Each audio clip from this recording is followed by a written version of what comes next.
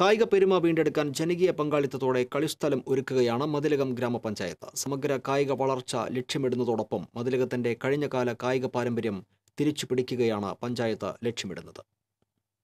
തീരദേശ മേഖലയിൽ വോളിബോളിന്റെ ആവേശകരമായ സ്മരണകൾ ഇരമ്പുന്ന നാടാണ് മതിലകം. പ്രാദേശിക ടൂർണമെന്റുകൾ മുതൽ അഖിലേന്ത്യാ വോളിബോൾ മേളകൾ വരെ മതിലകം ആവേശപൂർവ്വം നെഞ്ചേറ്റിയിട്ടുണ്ട്.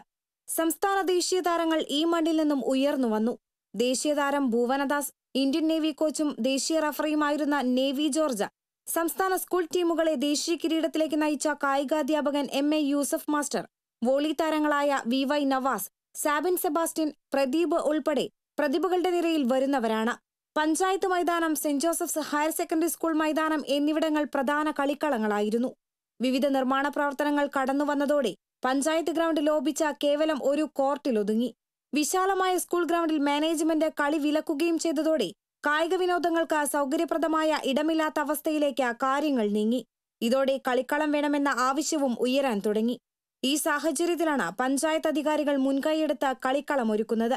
ചെറിയ രീതിയിൽ കുട്ടികൾക്ക് കൂടാൻ ഒരു വോളിബോൾ കളിക്കാനോ അതുപോലെ ബന്ധപ്പെട്ട കേന്ദ്രങ്ങൾ ഉണ്ടാക്കാനോ ഒക്കെ കഴിയുന്ന രീതിയിൽ എല്ലാവർക്കും ചേർന്ന് നിൽക്കാനുള്ള ഒരു സ്ഥലം ഉണ്ടാകണം, പൊതു ഇടം ഉണ്ടാകണമെന്ന് സർക്കാർ ആഗ്രഹിക്കുകയാണ്. നമ്മുടെ മതിലകം ഗ്രാമപഞ്ചായത്ത് ഇപ്പോൾ കിഴക്കുംപുറം പ്രദേശത്ത് 1 ഏക്കർ 47 സെന്റ്, നേരത്തെ പറഞ്ഞ പോലെ നാഷണൽ ഹൈവേ വരുമ്പോൾ ഉള്ള സ്ഥലം വിട്ടുകഴിഞ്ഞാൽ അത്തരം സ്ഥലത്ത് ഭൂമി ഏറ്റെടുക്കൽ എന്ന് പറയുന്ന ചില മനസ്സിലൊക്കെ നമ്മൾ ആദ്യം തോന്നില്ല, ഒരു വലിയ task.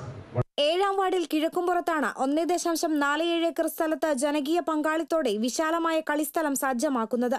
Volleyball, football, shuttle കോർട്ടുകൾ, athletics, cricket സൗകര്യവും ഗ്യാലറിയും പദ്ധതിയിലുണ്ട്.